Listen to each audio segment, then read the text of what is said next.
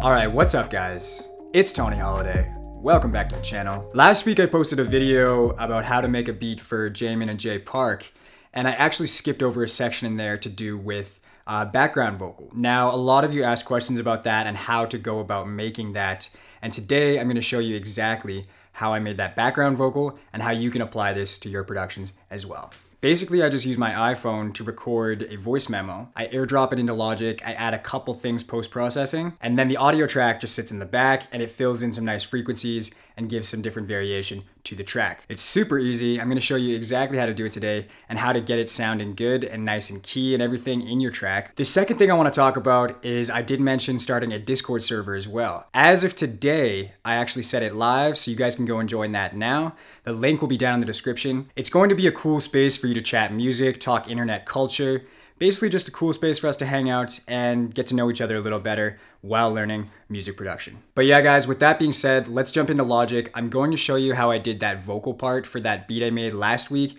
in the JMIN Jay Park, how to make a beat for video. It's super easy, and I'm gonna show you how to do it right now. Let's go. Alright guys, you should be able to see my screen here. I just have the project from that last video open here. We'll take a brief listen to it so I can show you where the vocal part sits in there. What we're going to be focusing on is this vocal new recording 50, and that is the actual voice memo that I used and then added some post-processing, as you can see over here. We'll take a listen to the vocal recording just as is, and then I'll add the beat in afterwards so you can see where it fits in there, and then I'll show you exactly how to get this and add the processing to it. So let's go to here where the kind of chorus is. I'll solo out the vocal recording and then we'll go from there.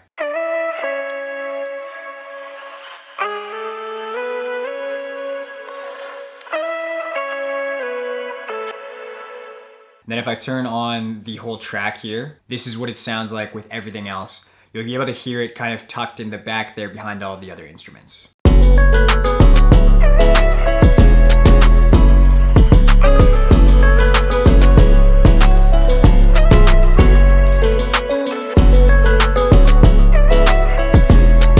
So it adds a bit of something to the track. If I mute it, you'll see it's kind of missing a little bit.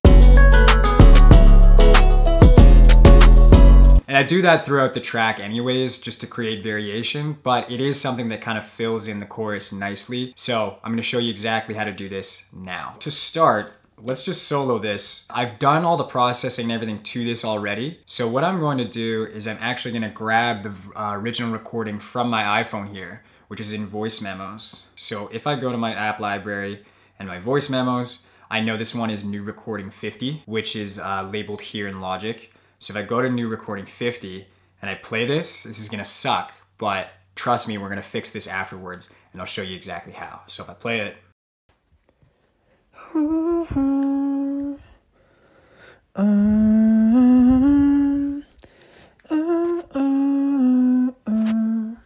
So that's the original that we turned into this part here.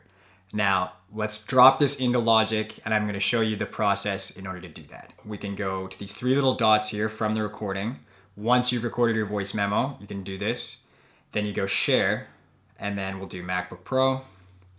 And Airdrop should just put it right in there, and it's now in my downloads. So if I'm in my downloads here, under the all files, you can also just pull up the Finder and drag it in here. I'm pretty sure that this one just got moved in as New Recording 53 because it's a duplicate. I've done this a few times. You can just drag it into your project, drop it, close the all files, and now you have this one. And they look identical. So now you have the original here. And the way that I recorded it was I put my headphones on while the beat was playing. I recorded into my phone so that my phone didn't record any of the sound that the actual beat was playing. That way I know it's in time. I just have to find out where the one is, where I started singing. But it'll be pretty easy as you were singing to the beat that you originally had playing in the headphones. Now let's make it better. The first thing that we want to do here is open this up, and we're going to go to this flex mode here and as well in here, and we'll turn on flex. And we're gonna do flex pitch, which is the top one of the drop down here. This will show you the actual notes. Based on the audio file, it analyzes it and makes them into these sort of semi-MIDI notes here that you can move around. I don't do too much processing in here, but what I do just to make sure that everything's on the same playing field is I'm gonna find the key of the song. So we'll go out of flex mode here, go to this part, which is the MIDI that I wrote, the piano, and I'm pretty sure it's F sharp minor. So the key of this song is F sharp minor. If you're not sure how to find out the key of your song, but maybe just YouTube that if you're not sure, and I'll probably think of a video for that later on in the future. We can go back to this new recording 53 here. We can open up the audio file. So as you can see the flex notes that the program has made here based on the audio file. We can select them all by pressing Command A once we're in this window. The scale quantize, we're gonna do F sharp, and this will be natural minor. And as you can see, all the notes snap there to different notes, which is going to ensure that we're in the key of F sharp minor. Let's listen to this now in F sharp natural minor with the snapped notes, and then we can adjust to taste from there. So.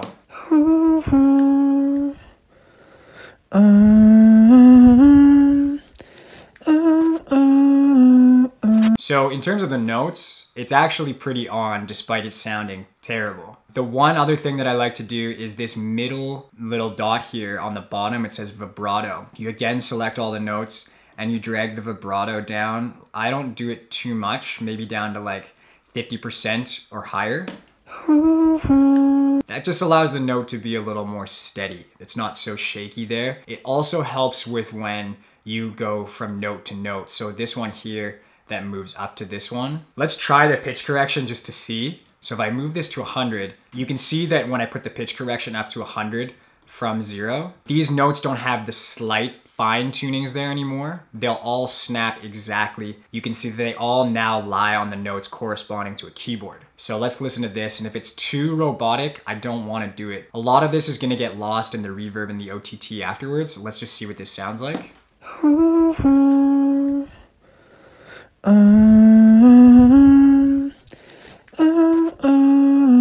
So I actually like that. Let's do that. The pitch correction's at 100, the scale quantize at F sharp natural minor. We've moved the vibrato down to about 58% for all the notes. Now it sounds pretty boring, but this way at least we know that everything's gonna be in key that way and there's not too much variation moving around. As I said, when we add the post-processing, it's going to give it a little more flavor in that, so everything kind of blends together. It's not so choppy. Let's do that now. We can actually get out of this flex mode here. We now will move up and do this other vocal recording, and we're gonna steal these plugins from it and move them on to vocal recording 53. So to do this, you can press X on your keyboard, which will bring up your mixer and all your tracks. And we know that this one here that has the S is soloed is the one that we used already in the track. This other one here, new recording 53, is the other one. It's just right next to each other. We'll start to drag over plugins to change up the vocal part. So the first thing that I did was I added EQ, a channel EQ here, and I just moved out the lows pretty high up there to around 300 Hertz. I bumped up the 1K and I dropped down around 2500. I also took out a lot of the highs. It's kind of necessary here because we are gonna add them back later with the OTT to kind of crisp it up. But some of these high end we don't need right now. Let's take a listen to before and after. This is before. And then the EQ. It just cleans it up a little bit, not too noticeable at this point. This will serve as a good foundation before we add the other ones. The next one I did was a compressor. I think I just used, Studio Vocal preset, and I think I just did a little bit of messing around with the ratio, threshold, attack, release, which basically is just making the quiet parts loud, the loud parts quiet, as you would use a compressor to make it more of a steady sound for a vocal part. Next up, this is the only plugin here that is not free, and it's not a necessity for this. However, I do like to use it for this, and that is Little Alter Boy. This one is actually just changing the pitch and formant and bringing it up 12. You could use a vocal transformer that comes stock with Logic. This, in my opinion, is just the best voice manipulator that I've found. So let's take a listen with this on. And here's the settings. If you do have Little Alter Boy already, you can use this. I think it's only like 30 bucks or something. It's a pretty good pickup. This is what that sounds like with Little Alter Boy. And that gives it that signature kind of squirrel sound there. I turned the mix down a bit so the original is still in the back, but the majority of the mix is with the high pitch there. It also makes it sound like there's more than one person singing because you have the high and the low end. Next up, this is one that's gonna really make a big difference, and that is the Valhalla Supermassive. Now, this is a free plugin by Valhalla DSP. They make awesome reverbs and delays. Really, really like them. These are the settings I have here. I just use the massive vocal preset, and I probably turn the mix down and the delay down a little bit. We'll listen to it without. And I'll turn it on now.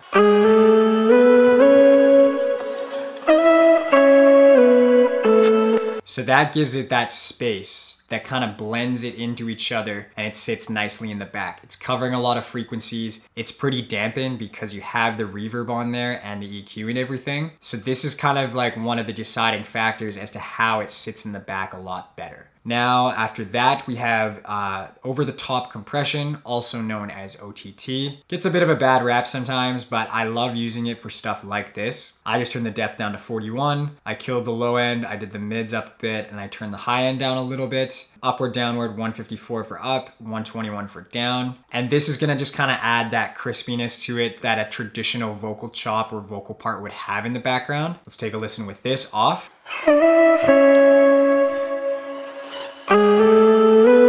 And we'll do it with it on.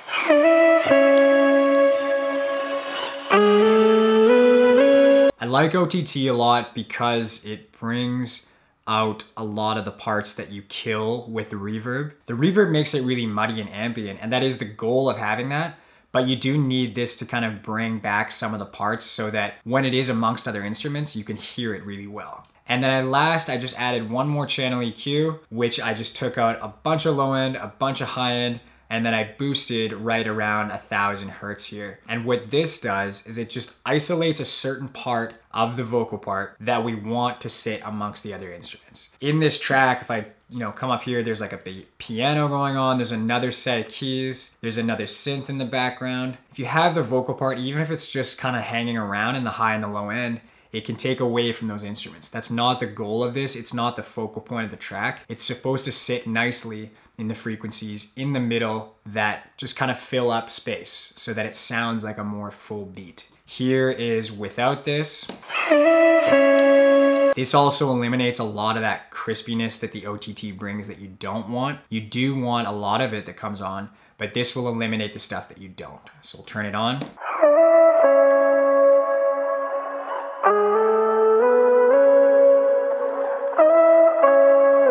That's what gives it that kind of distant underwater sound, which is super necessary here. So the last plugin that I added onto this was just Cable Guy Shaper Box. I don't actually think I used it too much. I think it just kind of comes in and out in different verses. And what I used was the time warping ability just to give it some variation. It's not necessary by any means. I think I was just experimenting when building this. But again, once you have a good bass vocal part, like we've built with the channel EQ, compressor, little altar boy, Supermassive over the top, and making it a final EQ of just a certain frequency, that's when you can start manipulating it and using things like time manipulating plugins or other delays and things to give it more life. So you can use the same vocal part throughout the whole track and automate certain plugins coming off and on of it. Keep the listener interested to one vocal part that you did over 4 bars, and you've just, I guess, brought it different life throughout the track. Let's listen to this part. We will mute the old one and we're just gonna make sure it fits in. Bring the volume down around where it was to the other one. This is what this sounds like.